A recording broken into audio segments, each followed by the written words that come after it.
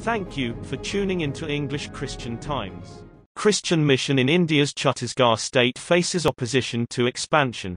Emmanuel Kurkhetar, Bishop of Jashpur, had planned to expand a local Christian mission in Chhattisgarh by constructing a new church building, until he faced opposition from local religious radicals.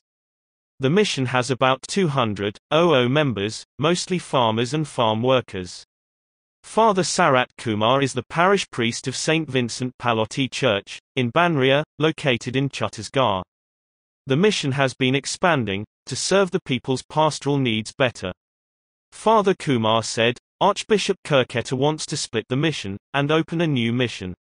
After Bishop Kurkhetar paid an informal visit to St. Vincent Pallotti Church in Banria, Father Kumar explained, Banria is a tribal area, our people are simple, but they are strong in faith, and very strong in their love for Jesus and Mother Mary. Most tribal people are farmers and farm workers, some are teachers and nurses.